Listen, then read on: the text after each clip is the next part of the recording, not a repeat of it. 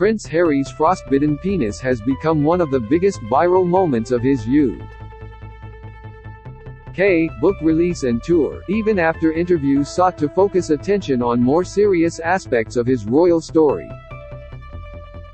The Duke of Sussex talks extensively about his crown jewels in the book and did not shy away from answering questions on the subject during an interview on The Late Show with Stephen Colbert.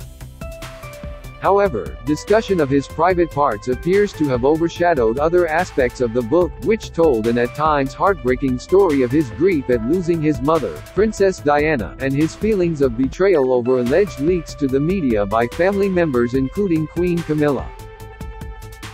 The section that appears to have gone repeatedly viral and spawned numerous parodies is a clip from the audiobook, narrated by Harry, in which he describes applying Princess Diana's preferred Elizabeth Arden cream down there, even as the memory of his mother flooded back.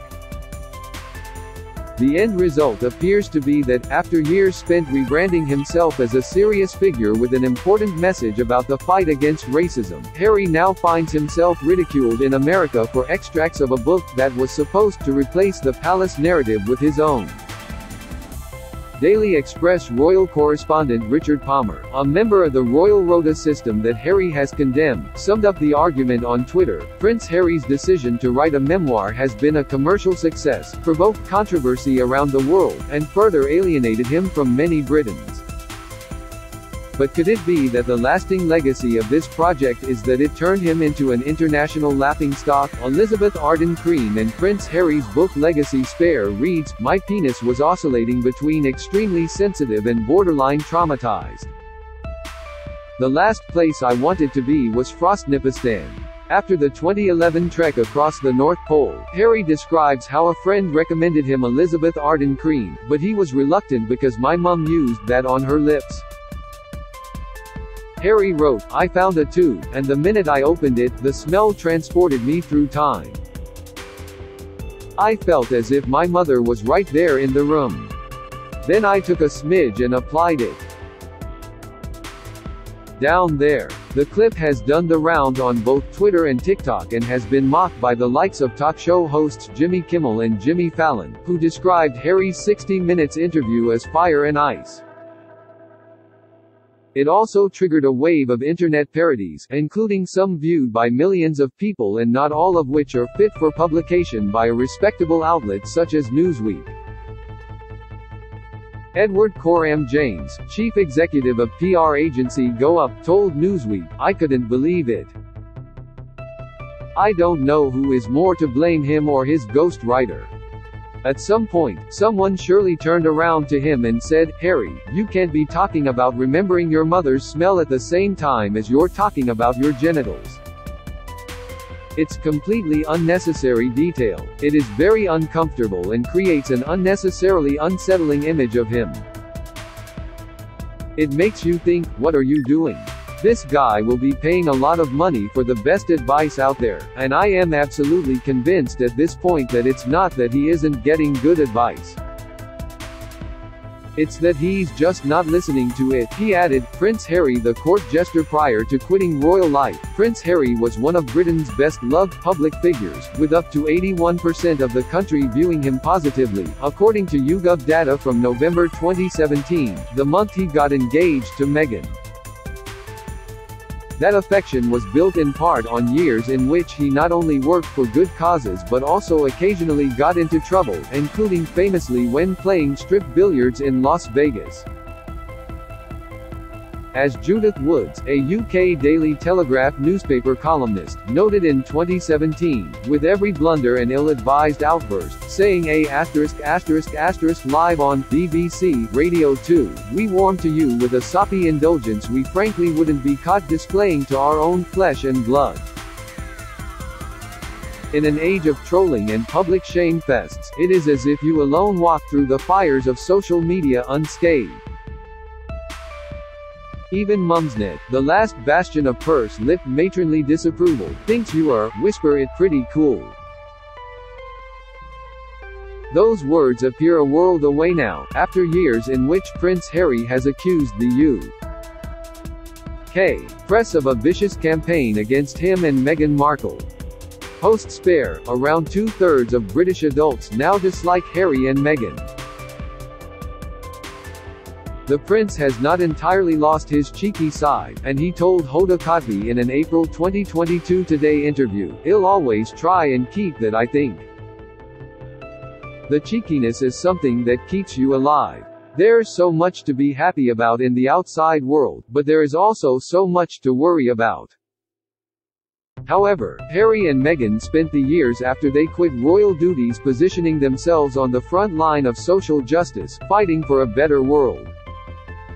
Prince Harry's rebrand and a culture war over woke Harry and Meghan provoked frequent condemnation from right-wing commentators, both in Britain and America, who accused them of lecturing or preaching while performing some form of hypocrisy. Columnist Jan Moyer, for example, wrote in the UK newspaper Daily Mail in 2020, "Check your privilege, Harry, before lecturing us on unconscious bias from your McMansion." The conflict covered everything from preaching about the environment while flying private jets, to their stance on unconscious bias and comments about the 2020 U.S. election. In December, Piers Morgan tweeted about the couple's Netflix documentary, "Imagine bleeding about privacy, then doing a kiss and tell reality series about your private lives. Then imagine preaching compassion as you trash your family again? Then imagine releasing first trailer deliberately to ruin your brother's big trip to America. Repulsive hypocrites." Harry took significant criticism from the media but successfully repositioned himself as a serious figure with a contribution to make on some of the most high-profile debates taking place in America and on an international stage. Prince Harry's publicity around Spare early publicity for the book appeared to create a serious framing, with Harry's first U.S. interview going to 60 minutes. Anderson Cooper asked Harry, "Why reveal conversations you've had with your father or with your brother?" To which the prince replied, "Every single time I've tried to do it privately, there have been briefings and leakings and planting of stories against me and my wife." Harry added, "So, now, trying to speak a language that perhaps they understand, I will sit here and speak truth to you with the words that come out of my mouth, rather than using someone else, an unnamed source, to feed in lies or a narrative to a tabloid media that literally radicalizes its readers to then potentially cause harm to my family, my wife, my kids." In other words, everything in the conscious framing created by the publicity campaign appears to point towards the desire for a serious take on Harry's life and his struggles with his family. Yet, at least one of the biggest takeaways, if not the biggest takeaway, now appears to be a story in which many appear to be laughing at Harry rather than with him. As time passes, detail fades from the public imagination, meaning often only one or two major aspects of a project, whether an interview or a book, survive in the hyperreal world of human memory.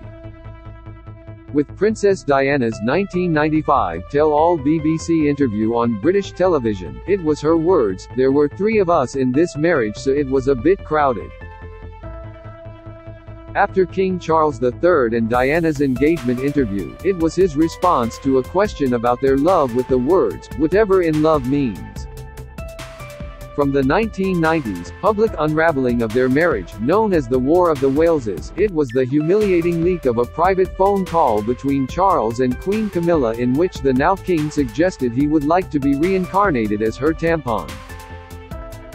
The big take-home from the couple's 2021 Oprah Winfrey interview was Meghan Markle's allegation that an unnamed royal family member expressed concern about how dark her unborn child's skin might be before he was born. The account gave rise to an international debate about the royal family and racism, though Harry now says the allegation of the latter was a creation of the British media. Harry complicated public perception of that message by saying in interviews with ITV in the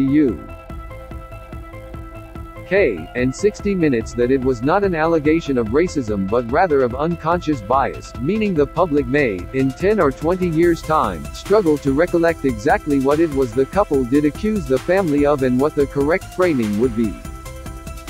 Now, the highly detailed and deeply personal account in Spare appears to have a very clear and very simple vignette that has shone more brightly than every other revelation among its 416 pages.